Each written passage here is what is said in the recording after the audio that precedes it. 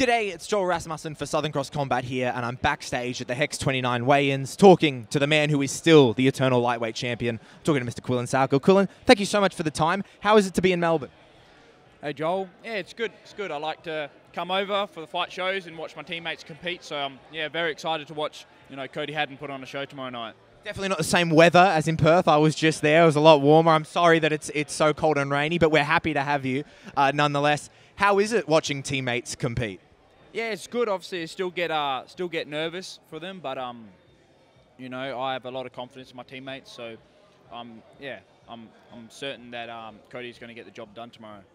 So we spoke before you retained your belt, and you talked about going into that fight. We talked about evolution as a fighter, both in yourself and Dom, and then you pick up a near identical finish. I'm sure you're itching to tell me, so I will say it quicker than last time. Second round this time. First off, how happy are you that you got it done quicker this time?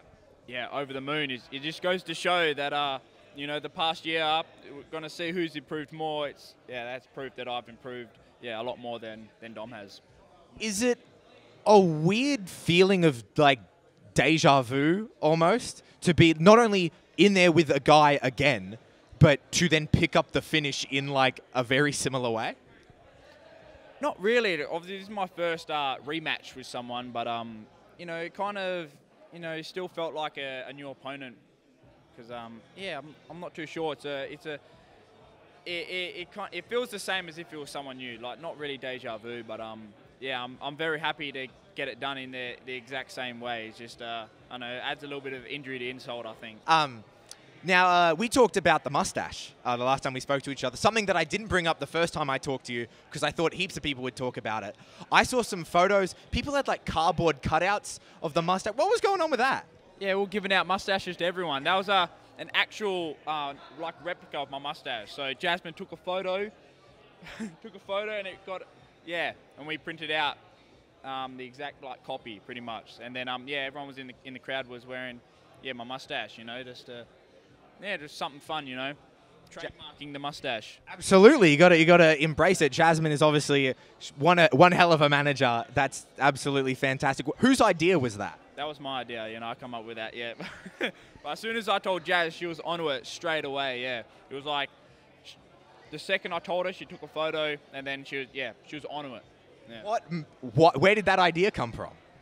I don't know, mate. Just off the top of the head, I was like, I thought that would be quite funny to have in, I just wanted Dom to walk out and just see everyone with mustaches. Right, that was my main idea. Was that? I understand for Dom that must be intimidating. Was that weird for you to see everyone with your mustache? No, it was a good it was good seeing that, especially when at the end I see the ring girls have it as well. So I was like, yeah, that's hell cool. Love that. Is there a spare one of those around? Did you maybe bring one with you? Could I please have one? Oh, mate, you got to pay for that. I think now. I think it's I think we've got a few made up, but we might make some more up and maybe even sell them for a few bucks, make some bit of coin, man. That could be a good idea. The next time I'm in town, I'll try to grab one off you when you're in Perth. You at the end of that fight, you made a pretty obvious hand gesture there. I understand what the message is, and we spoke about it. But still, what is next? Man, I want the UFC next. I'm ready for that next step. I know, with my skills, I'm ready to take on anyone at that level at any time. They call me, day and night, whatever week's notice. I'm ready to step in there. Obviously, I'm sure you'd like to just go straight into the UFC, but you are on that road to the UFC spot. At this point, are you still thinking contender, or you think you're ready to just go straight in? I know I'm ready to go straight in, but with the way things gone with other Aussie fighters getting in there, it seems to be the Contender Series has been the path. So that's kind of what I'm expecting. Before I actually get straight in there. And now we talked a lot about you maturing as a fighter. And when we spoke to each other, you talked about, not this last fight, but the one before that, you talked about you felt more mature in there. You could literally feel it. That first round with Dom was an intense round for you. But at least from my perspective, you didn't seem overwhelmed. You seemed kind of calm in there. How was that first round? Yeah, I just being stuck on my back. It was a little bit frustrating, but I did stay calm and composed.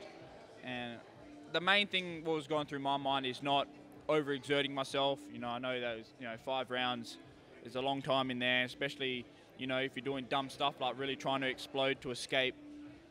When you really don't have to. And I do respect Dom's grappling game and submission game, so I didn't want to just turn and give up my back, unnecessarily, especially that early in the fight when we're dry and sticky. Very hard to slip out of stuff that early. So I was just pretty much buying my time, and at the same time I was hearing like Dom's breath, and it was quite staggered. Like it was like it was overly excited, and I knew that he'd probably fade away and get tired, and I think that's what happened. I think towards the end of the first round he kind of like had a bit of an adrenaline dump. That's a very high pressure situation, not just fighting, but like a title fight. I think the pressure got to him in that fight, and I think that's why in the second round I just kind of steamrolled him. We spoke about you wanting to maintain that 100% finish rate, and then you being bummed that it didn't get maintained, but to now come back and then get that finish, how good did that feel?